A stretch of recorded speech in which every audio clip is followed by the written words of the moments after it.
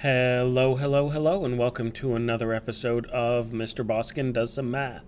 Today we're doing Illustrative Math, Grade 8, Unit Number 3, Lesson 6. Okay, our first question here is explain what the slope and intercept mean in each situation. A graph represents the perimeter y in units for an equilateral triangle with a side length of x units. The slope of the line is 3 and the y-intercept is 0.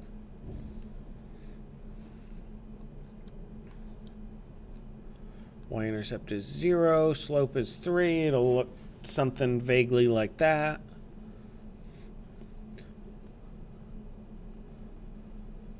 Y-intercept is 0, which means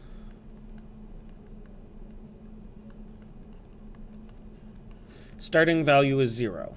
The perimeter of a triangle starts at 0 and gets bigger.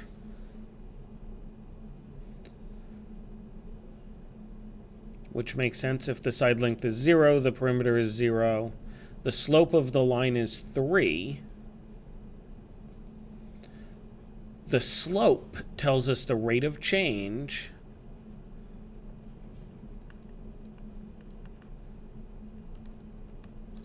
Is 3.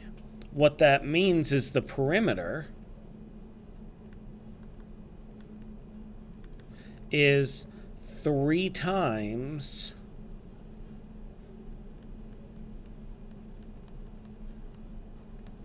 the length of a side. I feel like my handwriting is especially bad today. The rate of change is 3. If the length of each side gets 1 inch longer, the length of the perimeter gets 3 inches longer. There's 3 sides. It's a triangle. Equilateral triangle, so all the sides grow at the same rate. Okay, B, the amount of money Y in a cash box after X tickets are purchased for carnival games. Slope of the line is 1/4. The y-intercept is 8. So the starting value is 8.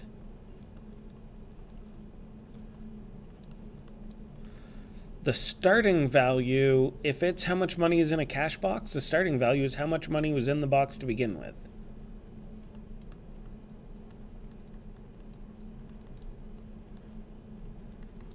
The cash in the box at the start is $8. The slope of the line is 1/4, 1/4. If we're talking about X tickets, 1 ticket adds a quarter, 4 tickets would add $1. Tickets are 25 cents each. Tickets are 25 cents each. Cash box started with $8 in it. Okay. C, the number of chapters read Y after X days. Ooh, this is a good one. I love to read. Slope of the line is 5/4, and the y-intercept is 2. So the starting value is 2, and we're looking at number of chapters. So that means we are already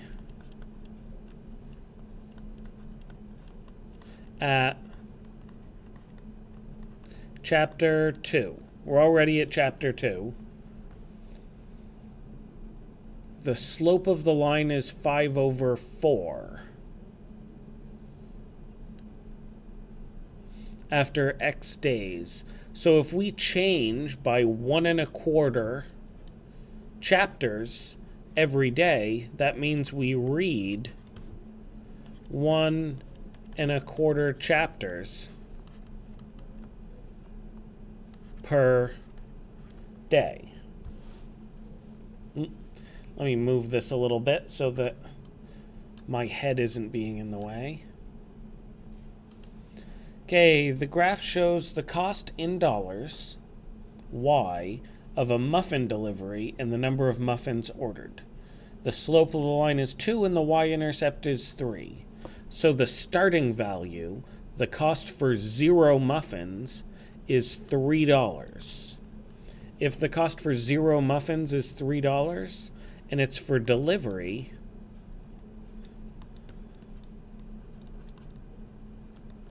you're paying $3 for delivery. The slope of the line is 2 for each muffin ordered. That means you're paying $2 per muffin. $2 a muffin, $3 delivery fee.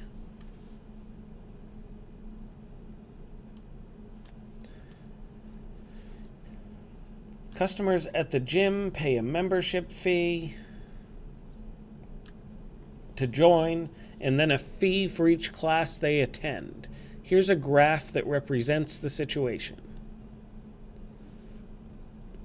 What does the slope of the line show by the points shown by the points mean in this situation?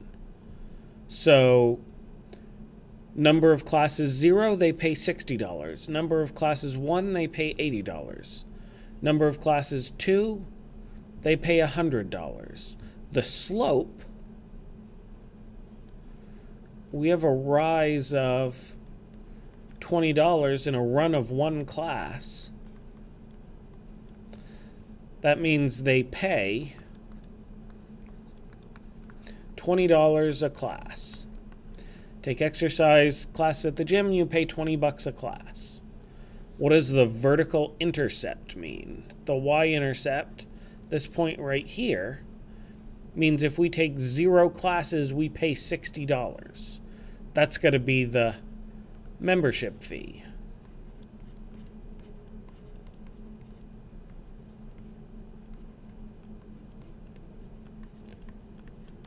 $60 membership fee, $20 a class.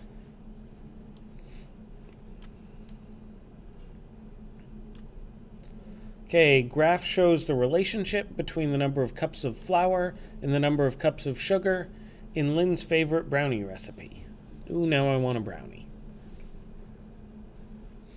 The table shows the amount of flour and sugar needed for Noah's favorite brownie recipe. So we have cups of sugar, cups of flour for both.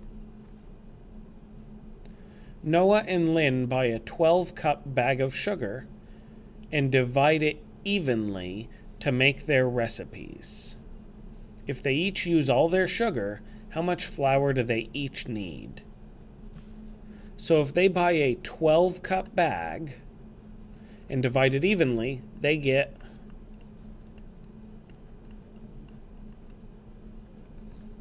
EAHC? Who the heck is writing this stuff? Spelling is hard. That's why I teach math. Okay. 12-cup bag of sugar, divide it evenly to make their recipes. So they each get 6 cups of sugar. So, how many cups of flour is that? Well, looking at this graph for Lynn,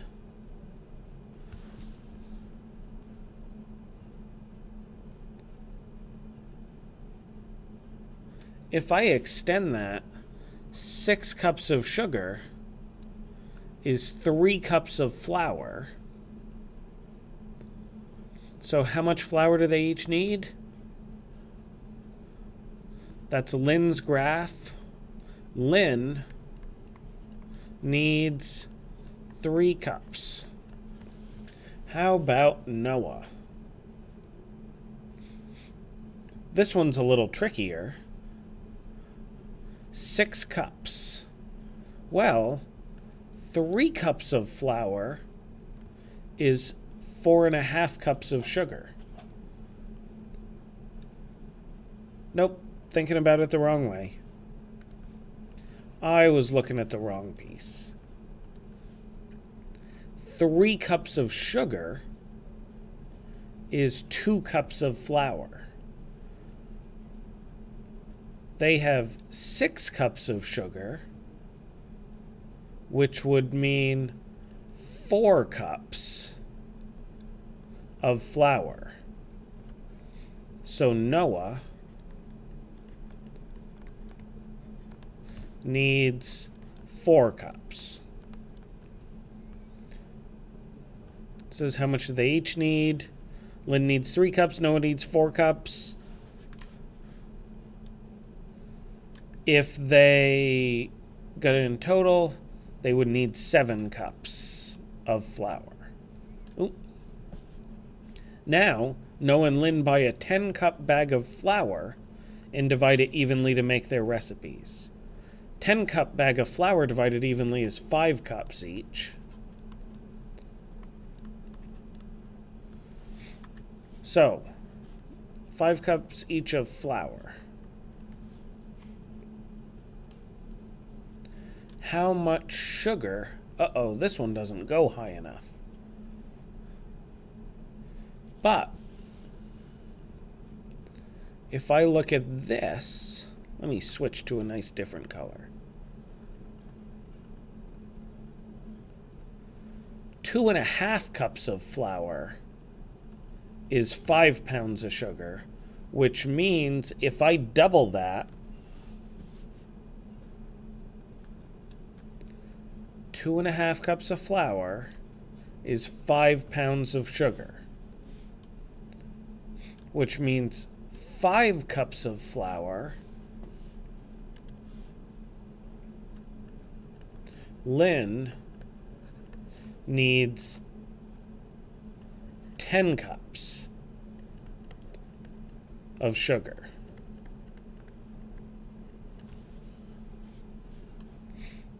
How about this one? 5 cups of flour. Well, 5 cups of flour is 3 cups and 2 cups put together. 3 plus 2, it's usually 5. So 5 cups of flour would need these put together. 3 cups of sugar and 4.5 cups of sugar is 7.5 cups.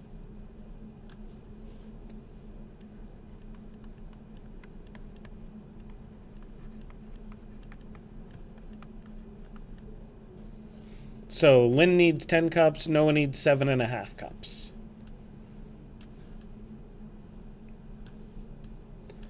Each. That would be 17.5 total together.